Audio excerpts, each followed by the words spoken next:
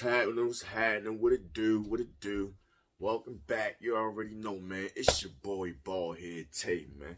You already know, man. But let me show y'all the bald head just so you know. It's real and it's official. I'm a real bald head dude, man. Feel me? Put my orange hat back on. Yeah, man. Welcome to No Condoms Media. Welcome. I got some breaking news for y'all. Breaking news for y'all, man. Hey, yo, fuck the little shoulder shimmy I just did. We gonna act like that ain't never happened.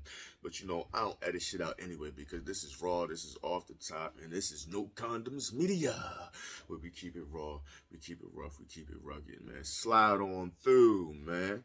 Come in the walls of the No Condoms Media. That was nasty, yeah.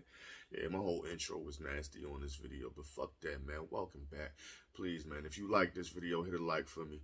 You know what I mean? Hit the notification bells if you're already down with the subscribes. You feel me? I need you to hit those as well. You feel me?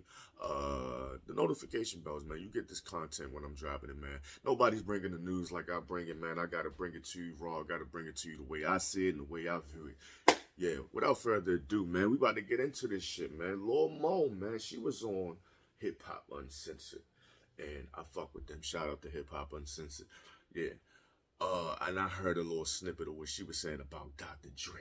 Now, they asked her a question.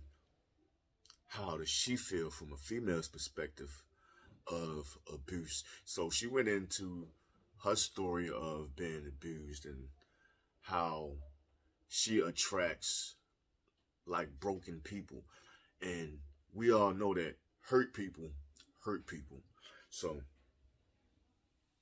she attract those type of people, and she been going through domestic situations, people putting hands on her, you know, boyfriends in the past. We heard the stories before. So she went into that whole type of thing, and then she went into some other shit and saying how she grew up and she wasn't around that type of behavior because her parents were Christian and they didn't do those type of things. They didn't cuss, they didn't argue around her, they didn't let her see anything that children shouldn't see.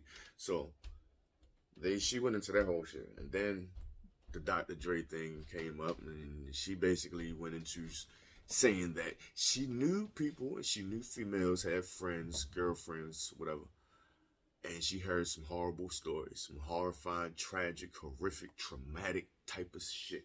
I don't know why I said like all them T words, but yeah. She said she heard some foul shit about Dre. We all heard some foul shit about Dre.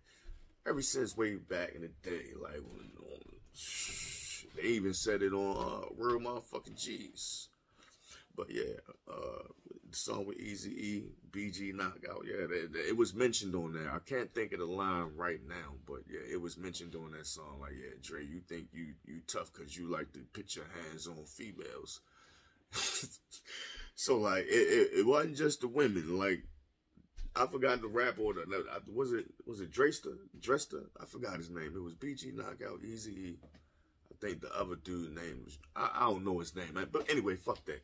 It's been coming up for a while. So she been saying like, yeah, females that I know who been in dealings with him, they been in relationships, they been in all type of entanglements and all, whatever the situationships was, she said he be bitches. And that's some foul shit. But she also said like, yo, I haven't seen this with my own two eyes. I haven't seen this with my own eyes. So I heard the stories. But before she even like got into saying that type of shit, she was like, yo, when you come at certain people in the industry, they have the ability to like shut you down, kind of hush you up. Like, yo, tell you relax, because they'll strip you of your whole shit and they'll shut you down. And then like, certain people you just gotta be the fuck quiet about. Especially if you try and climb the ranks and you try and come up in the music business or you try and come up in Hollywood. You just gotta keep certain names out your mouth because they got certain abilities and certain powers to hit certain buttons that can straight turn you off. And I think Dr. Dre one of them people. I don't want Dr. Dre to turn me off, yo. I'm just a nobody bald head dude trying to make YouTube videos, trying to get people to subscribe so they can get more content like this that I'm dropping. You feel me? But yeah, man, look.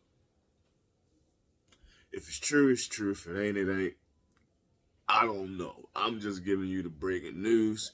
But the thing is, what I really want to say is, domestic violence and putting your hands on women, that shit is not cool. You need to call them little hotlines they be having, you know what I mean? You call them. If you see somebody getting domestically abused, is that proper? Domestically abused? You need to do something about it. You need to intervene.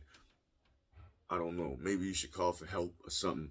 Because certain situations, like I've been in a situation where I seen somebody beating the shit out their girl. I was downtown Baltimore. I was on a bus stop. You feel me? There was another bus stop, maybe like a block down the street, and I seen this boy whipping this girl ass. So I'm like, damn. So I'm like, first I'm sitting there for like a minute just looking like, yo, he fucking her up. Like, maybe he gonna chill out. The chill out never came, so I walked over there. I'm like, bro, yo, chill out. Yo, like, you ain't gotta beat on her like that. Chill out. This bitch jumped up, was like, leave us the fuck alone. Like, what you trying to do? She said, you just gonna let this nigga walk up and say something to you? He like, bro, get the fuck on, mind your business. I'm like, yo, y'all crazy, yo. Like, really, like, y'all crazy. I ain't gonna say what I was gonna do. Or I ain't even gonna say what I said to him. Just know the situation ended nicely. I walked away. Everybody was fine. Nobody was harmed. But yeah, domestic violence is not cool. You shouldn't be putting your hands on females. That shit is not all right. I don't condone it in any way. I also don't condone bitches, females, whoever, women lying. Because women don't do shit like that. So I'm going to call them what they are. Like, I don't condone bitches out here lying on motherfuckers, trying to get them set up or on some dumb shit because you feeling some type of way about this guy and you want to see him harmed or you want to see him in trouble. I don't condone that shit at all. Yeah, but if it's really situations where y'all really being abused and really fucked up and hurt and harmed and being treated misfairly, yes, you should scream out for help. And everybody who's around and sees this, they need to do anything in their power to try to stop what's happening to you. That's the message from me. All jokes aside, no Condoms Media. But yeah. Lil Mo said Dre still doing beats and not in the headphones. Hey, man, come on, man. I'm out, man. Please hit them likes. Please hit them shares, man. Share this shit, man, so we can get these news, motherfucking news drops out here to the world, to the people, so they can see what the fuck going on from my perspective, from our perspective at the No Condoms Media. You know what I mean? Part of the NCG gang, man. You already know, man. Hit the like, share, subscribe. Please subscribe to the channel. You know what I mean? Notification button so you get this content. I think I said that shit before. I'm just blabbing on and on and on and on in the video, man. You already know it's Bald Head Tay in the building, out the building.